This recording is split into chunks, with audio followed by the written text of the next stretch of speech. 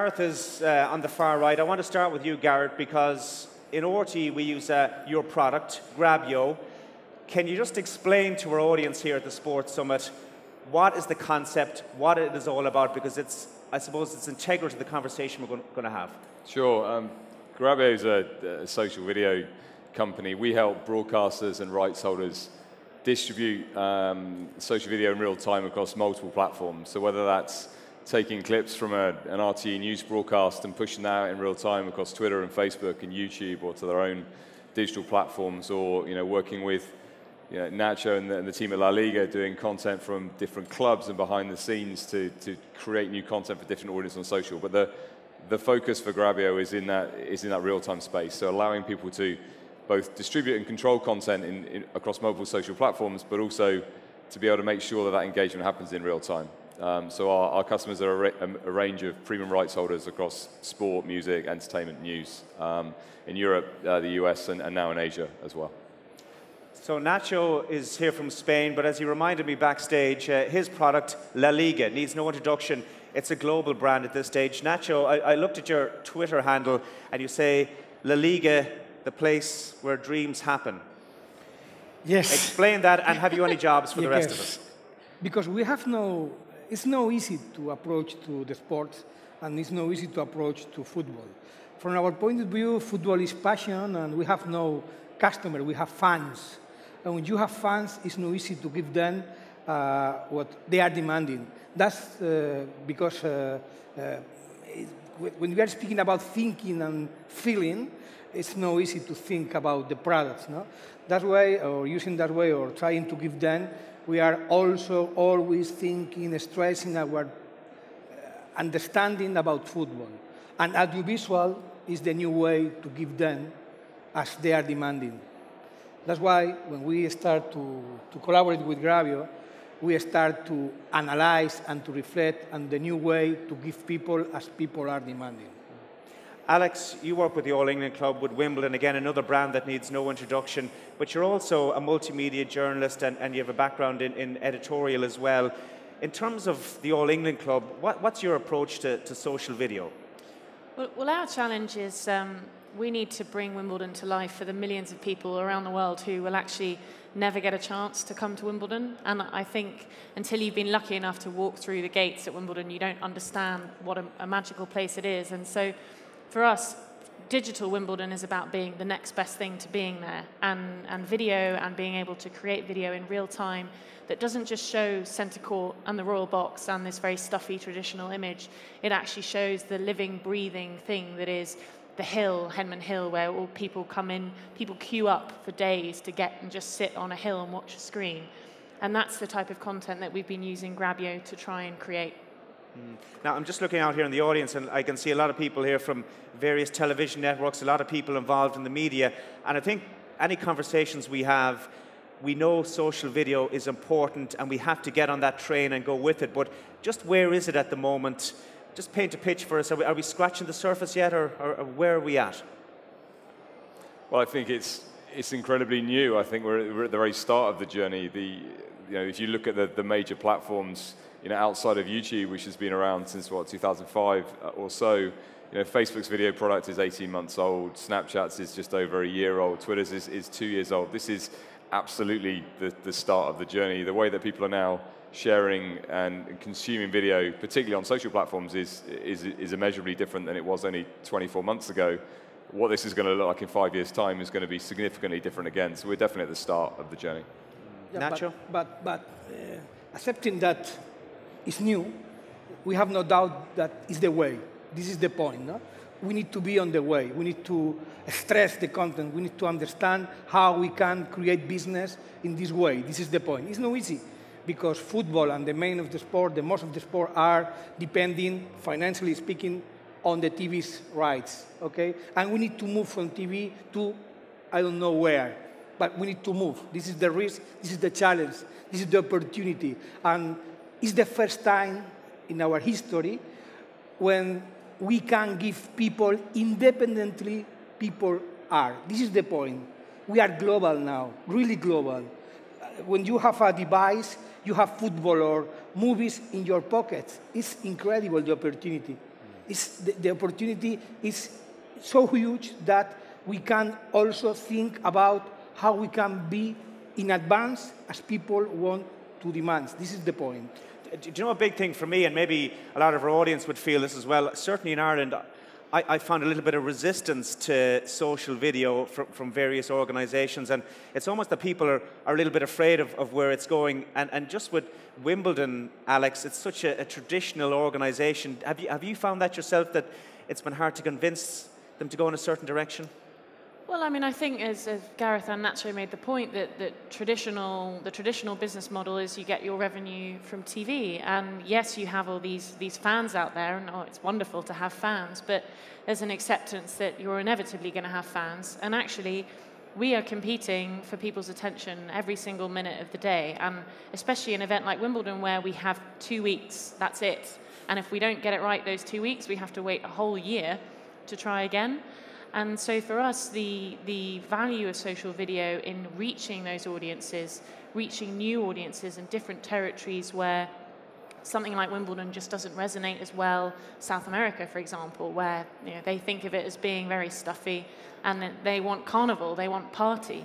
But what's been fascinating is as soon as we've done a little bit, and I agree with Gareth and Nacho that it's just the beginning, the reaction's been so positive. I mean, we put Wimbledon on Snapchat this year, which is another type of video platform, and almost the surprise at the fact that someone like Wimbledon would go on Snapchat was worth doing it. No matter the 600 million views that we got, it was about the kind of brand recognition that we were willing to take that leap. Yeah. And Nacho, La Liga, have you had challenges there? Yeah, let me say that when Alex was telling her vision, I thought that, assuming that sometime that social video could be a problem regarding our traditional business model, okay, our approach is different, because if we assume that we are global, we need to try to give people our product, to share with them, okay? And social video is a way to share with people globally. This is one incredible opportunity for us. Another one is the traditional approach to the products was from the TV. The angle was from the TV. And now we need to accept that with the new opportunities, with the new channels, we need to reflect about the products, about how we are producing the match, about how we can create different deliveries from the same products, probably from 90 minutes to 90 frames per minute, because we need to find where the enrichment of the contents are. I suppose that's one of the challenges, isn't it? Yeah, it's an incredible challenge. Yeah, and what are the other challenges, Gareth? I think it's also the point you make, and it's absolutely true, Nacho and Alex say, that traditionally the revenues sit in broadcast. I mean, that hasn't really changed. There is an enormous amount of attention, engagement, reach and consumption on social platforms and with video, but the revenue numbers don't stack up anywhere near to what traditional television and broadcast revenues are at this stage. But I think part of the challenge is that too much of the debate has been binary about whether it's one or the other, and it can definitely be additive. Lots of our experience with Wimbledon and certainly also with La Liga is that you can use these experiences, these products, these opportunities to build incremental value in your traditional rights and broadcast deals or sponsorship deals. So the fact that you can create new content, the fact that you can take elements of a broadcast feed, David Beckham's catch in the Royal Box at Wimbledon isn't a traditionally valuable piece of linear broadcast television rights, but is a piece of social video that can reach 50 million people in a matter of 24 hours. That's what I think is interesting, is you can start not only create new content and optimize that content, as Nacho says, but you can also start to exploit rights that you have in your traditional environment in new ways because these platforms behave differently. And I know, and obviously maybe this one is for you, Nacho, and also Alex, the traditional way for you in terms of using social video would be, to take your grab of your particular piece of footage and get it up there online. But what about other websites, independent websites, who are maybe treading a fine line in terms of using your footage and putting them up on their own websites? Is that an issue? I think it's at some point you have to embrace it. And I think the journey that we've been on a few years ago, there was huge nervousness around putting content on YouTube because that was detracting from content on our own platforms. And we put content on YouTube, and we got more numbers on YouTube, and we got more numbers on the other platforms. Same thing with putting content on Facebook and content on Twitter. It just grows. And actually, for a brand like Wimbledon, we need to go to different platforms in order to help grow the brand.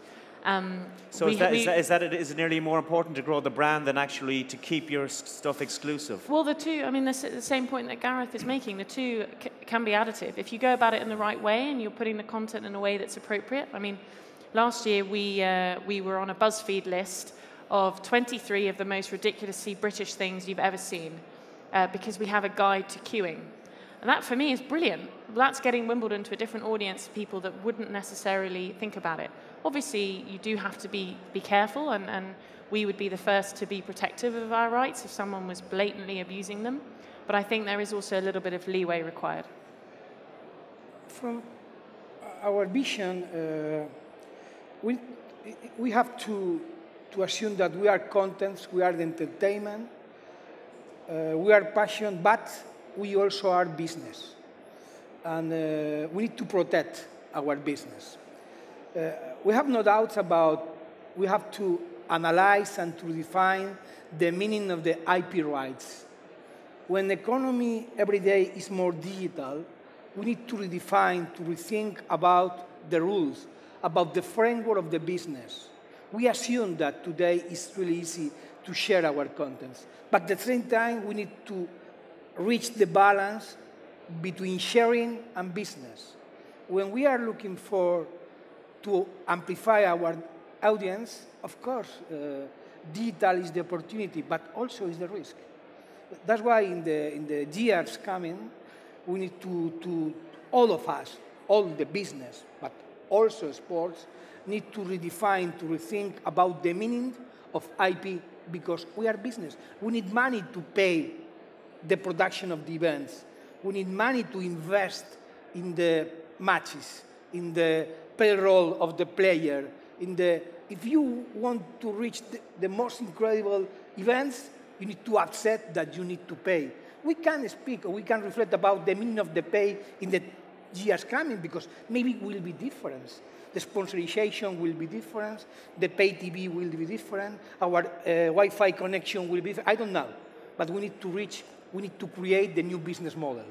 And part of that is, I think, is being able to test new opportunities, new ideas, new content formats, new platforms, without, by accident, undermining and destroying value in the traditional business. And that is part of the challenge, is working out where you can take those opportunities in terms of maybe what type of content you share, or who you share it with, or what sponsor relationship is in that package, because there are considerations about traditional business models, traditional rights holders, traditional distribution models, which do need to be protected. But if you can't test what's happening in all the new platforms, then one, you don't get an understanding of the data and the behavior and what consumers are actually demanding, but you also don't understand how to position yourself for the next generation of opportunity as rights formats and distribution formats and business models evolve, which is obviously going to happen. And what about for your organizations? Again, it's just a personal experience, but so I work as a reporter in Ireland here, and we were covering the Irish rugby team, who were doing pretty well up until about a month ago. But one of the instructions that came down to us as reporters as a whole in this country was, say, from the IRFU, which is the governing body for rugby in this country, there was a ban on Periscope. We couldn't use it on match day within the press box. And I just wonder, your organizations, Wimbledon and Liga, do you have fears, or are you scared of technologies like Periscope and what they're doing? In my case, as managing director of La Liga, I am in charge of innovation and global development. And in my case, I am in charge of the digital innovation and also about anti-piracy. Where Periscope is, I'm not sure. Depends on many things. For me, or for us, technology is the best way to think about the future. We have no doubt. But we need to reflect how. Sometimes the progress is not the technology, it's the person behind the technology, or even the person behind this specific Periscope moment. This is the point. We need to reflect. We are convinced that technology is the way, We have no doubt. We want to lead. We want to assume that we realize that La Liga, from our point of view, sorry, is in England or in Ireland, is the best league worldwide, all around the world. Okay, we have the best players, the best clubs, the most incredible competition, but we need to protect our competition. When one guy are with Periscope, sorry, we need to try to enrich the contents. When we are speaking about to enrich, probably Periscope knows the answer. I think for us it's about, again, getting the balance right and using it in the right way, and not falling victim to the trap of putting everything everywhere because there's a new platform that you can use and it's this new shiny toy that you should be on, and therefore you should do something on it. And we were tentative, I guess, about Periscope this year at Wimbledon, but we did pick a few marquee moments in which to experiment with it. We had Roger Federer, some famous tennis player, walk around the grounds at Wimbledon, periscoping from his perspective and talking about the first time he played there. And this was way before the tournament. It wasn't something that really anyone other than Wimbledon could have done. I think where you get into situations where people are periscoping their TVs at home, that's a big problem. Yeah. I think when you're in situations where journalists are in areas that they have special access to, and the reason they have special access to is because of their credibility as a writer of the written word, and they're using that privilege in a different way, that again becomes a problem. So as Nacho says, it's an evolving thing, and I think we don't really know exactly where it falls yet. But you can't just say no. You have to be circumspect. I know, Jay, embrace. Look, time is almost against us, but I know there's a question in the back of everyone's head here, and I'm going to throw it at you guys just to finish up. Where the hell is this thing going? Where's the opportunity in social video? Can anyone answer that question? Well, I think that what's quite obvious is it's a fragmented and a distributed ecosystem. We're not talking about a single dominant platform. We're not talking about a single dominant content format. For us internally, we talk a lot about context. What is the context of that experience? Who is that user? At what time? On what device? What is it they're looking for? Because that will change not only throughout the day, throughout the year, throughout somebody's life, through the social experience that they're in at the time. And I think that's what's really changed, is that in a traditional TV environment, it was a fairly linear experience. It's called linear TV. We're now talking about a completely fragmented ecosystem where all those experiences are very different, and therefore the responsibility and the challenges for rights holders and content producers are much greater than they were just a few years ago. For us, when people want to be the star of their own lives, when people are writing their own scripts, social video is the way to share with them, specific with them, focusing on his specific target in order to create a new way to enjoy our product. It's like a second life. If we are giving them as they are demanding, probably we will share and we will amplify in the audience of our products, from our product, but regarding another rules. This is the incredible opportunity. It's the new way to enjoy. It's the new way to discover sports, the new way to enjoy with your life and your entertainment decisions. Alex, final word with you on this discussion?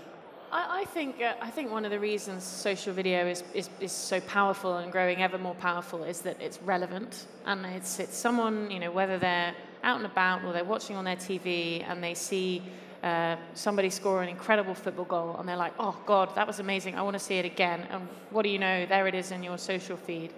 And I think where the opportunity might come is in making that more and more relevant, more and more personal, so that someone is having that emotional connection with that event.